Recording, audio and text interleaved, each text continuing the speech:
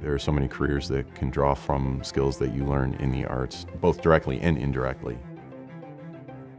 It's never about what the student can't do. I always tell a student that they can do anything. It's just a matter of how much work they're willing to put into it.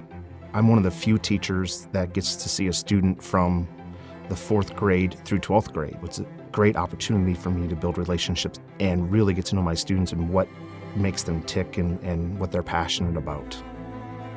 Our relationship is so much more than just teacher-student. It's based on that, but there's something about when you share personal things like music and how things make you feel, it becomes something greater than that.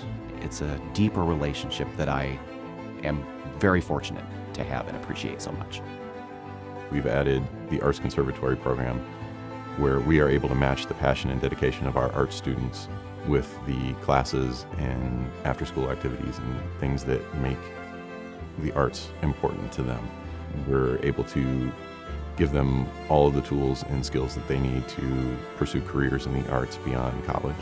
We are able to offer our students world-class musicians and artists that come to visit our school.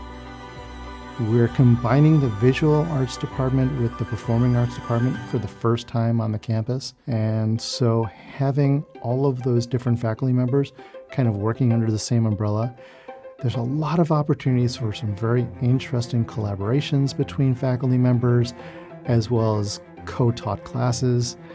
So the next couple of years, I'm imagining, are going to be pretty exciting when it comes to the visual and performing arts.